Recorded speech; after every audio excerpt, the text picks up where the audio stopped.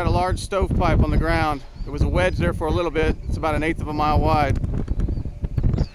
Yeah, I blasted out ahead of it. It's heading right for the northern side of the town of Boise. So, yeah, this is huge, man. So, this will be my catch of the day. I'm just gonna hang with this cell all the way to Enid.